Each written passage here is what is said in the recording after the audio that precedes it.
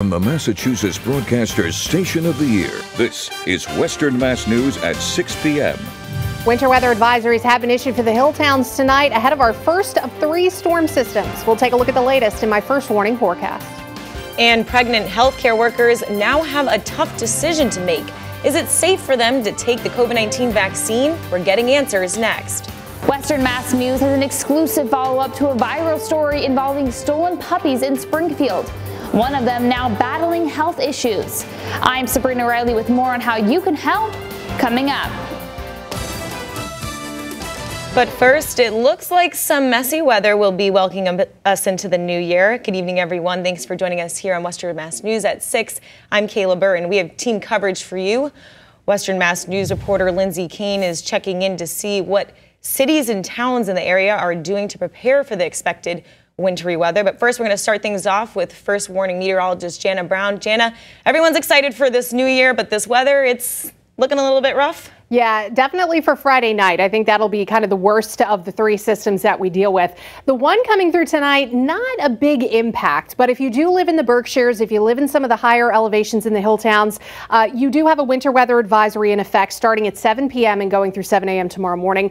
This is basically for very minor amounts of snow, an inch or less, and a glaze of ice. It's the ice that's the bigger travel concern. So slippery road conditions possible tonight and overnight, and then temperatures come back up above freezing on Thursday. So you'll be able to get around just fine. Right now, we are seeing most of that precipitation back to our north and west, but it is a little heavy in spots through western New York. As it moves into our area, I think maybe after 8, 9 o'clock tonight, we will start off as rain in the Pioneer Valley. Right now, roads are still dry. Temperatures down to 35 degrees. It is breezy, though, so wind chills are in the 20s for just about everybody. Temperatures right now are still hovering above freezing in most locations. Spots like Northampton, Cummington, and Pittsfield are down below freezing, but we are expecting those temperatures to climb as our cold front comes into the area.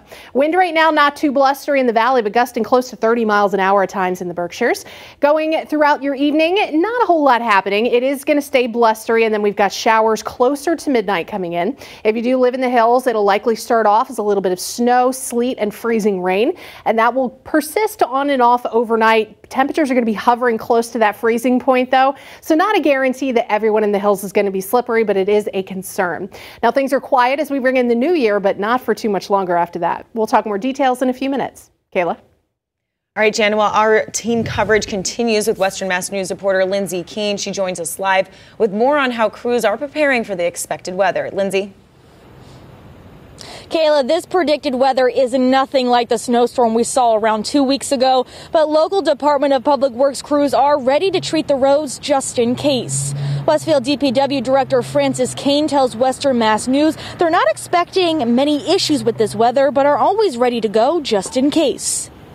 We'll have our standby guys, and if needed, we'll bring them in, but we're not really expecting to, in our area anyways, having to deal with this in a plow event or anything like that. That's for sure. Maybe some spot treatment. If it warrants that we get out and be more aggressive with it, then we will. He says although we may see some wet weather, the DPW was always stocked up on road salt this time of year. Kane also wants people to remember to keep their storm drains clean to avoid any damage to houses. Live in Springfield, Lindsay Kane, Western Mass News. Lindsay, thanks for that live report. And for the latest on this system as it inches even closer to our area, make sure you download our free Western Mass News streaming app. Governor Charlie Baker today announcing that Massachusetts is staying on track when it comes to the pace of their COVID-19 vaccine rollout. But right now, some people are struggling with the decision to get the vaccine, the portion of the healthcare field that's currently pregnant. At Bay State Medical Center, doctors have developed a guide to help make the best choice. Western Mass News reporter Audrey Russo, she joins us live in Springfield with more. Audrey? According to doctors at Bay State Medical Center, if you're a COVID-19 patient who's pregnant, your chances of winding up in intensive care are 5 times higher.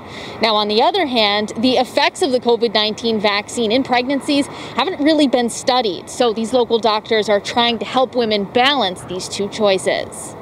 we tend not to give pregnant people things that haven't been extensively tested in pregnancy. It's a decision pregnant healthcare workers have to make now to get the COVID-19 vaccine or not. And further down the line, others who are pregnant will face the same choice. Elizabeth Schoenfeld is the vice chair of research for Bay State Medical Center's emergency department. She says the effects of the COVID-19 vaccines on pregnancy have not been fully tested. However, the effects of the virus on pregnancy are serious. Schoenfeld has developed a decision aid to help people balance the risks. If you are older or you have diabetes or you have high blood pressure, your risk of getting severe COVID is higher, and you may really want to think about getting a vaccine. If you don't work in healthcare and you're able to really isolate from other people and you can always wear masks and you're really staying very separate, your risk of COVID may be a lot lower. Lauren Westifer, a professor of emergency medicine at UMass Medical School's Bay State campus, also helped develop the guide. For her, the work is personal. My test just turned positive. She's not talking about a COVID test. Westifer and her wife are expecting another child. She says even as a healthcare worker, there wasn't a lot of information about the vaccines and pregnancy. Even though both trials were over 30,000 people, they did not include any pregnant or lactating people, despite the large workforce. So I was sort of left with well, what do I do? Westifer tells Western Mass News she ended up choosing to get the vaccine. Helping create the decision made was really helpful for me personally. As for the long-term effects on those hoping to become pregnant, there really have never been vaccines that affected future fertility, so it would be very unlikely that any of the mechanisms involved in this vaccine should affect future fertility. If you're pregnant and want more information, we have links to the decision aid on our website, westernmassnews.com, and it does come in multiple languages. Reporting live in Springfield, Audrey Russo for Western Mass News. All right, thanks, Audrey, for that live report. Turning now to the latest coronavirus numbers in the state over the last 2 weeks. Today, the Massachusetts Department of Public Health reports more than 6,000 new cases of COVID-19. That brings the total number of confirmed cases in the Bay State to more than 352,000. More than 78,000 of those are believed to currently be active. The state also seeing 118 new deaths. That's a big jump from yesterday. The statewide death toll stands at 12,076. Governor Charlie Baker providing an update on vaccination efforts in long-term care facilities across the state today. The governor says all residents and staff at the Holyoke Soldiers Home who wanted the vaccine got their first dose yesterday. And as for other facilities, more are on the way. All told, there will be over 50 vaccination clinics in long-term care facilities this week, and they'll vaccinate an estimated 20,000 individuals over that period of time.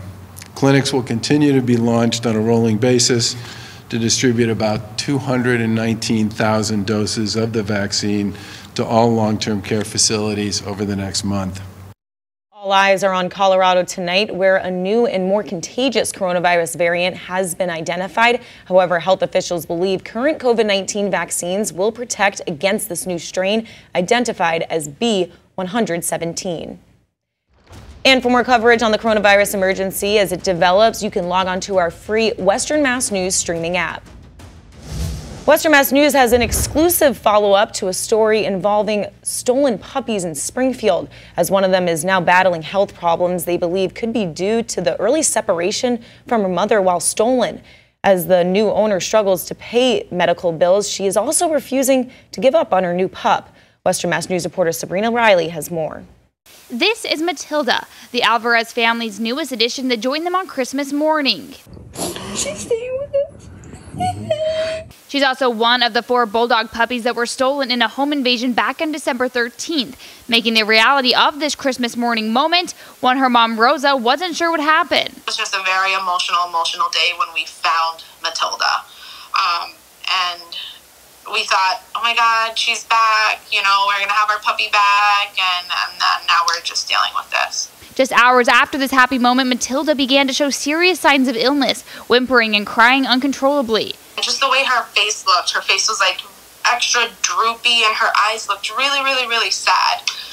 So I called the vet, And over the phone, the vet immediately told me that we had to bring her in. After seeing both a vet and animal neurologist who later prescribed an MRI, they diagnosed Matilda with some sort of bacterial infection that's impacting her spinal cord. The good news is it isn't a genetic condition and she will recover, but the likelihood of her developing this infection while separated from her mother at only 4 weeks old is high. They were in a home with cats, and they were being fed cat food apparently, so they weren't being taken care of the way they should have been, by being with their mom. The breeder has agreed to refund the money for Matilda, but as the owner, the Alvarez family is responsible for paying for roughly $6,000 in medical expenses.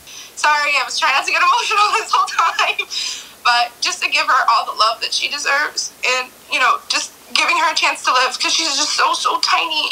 And they say all dogs go to heaven, but Matilda's not ready for heaven. Matilda's ready to come home and she's ready to be with us. And if you would like to help, there is a GoFundMe account set up to help with Matilda's medical expenses. You can find a link to that on our website, westernmassnews.com. For Western Mass News, I'm Sabrina Riley. Now a follow-up to a story Western Mass News first brought you on Monday. The victim of a fatal crash in Great Barrington has been identified. Police say 92-year-old Ruth Houghton was exiting Lovers Lane onto Stockbridge Road around 2 p.m. on Monday. They say she collided with another car heading northbound. The driver of that car was 28-year-old Samantha Kay. Houghton died at the scene, and police are still investigating this accident and ask anyone with information to contact Great Barrington Police. New at 6, Mayor Dominic Sarno announces continued support for the Martin Luther King Jr. Presbyterian Church as it continues to pour in. The mayor says the city will continue to work with local, state, federal, and private partners to help them rebuild and find out what or who was responsible for the early Monday morning church fire. Anyone looking to assist with rebuilding efforts is asked to contact the mayor's office.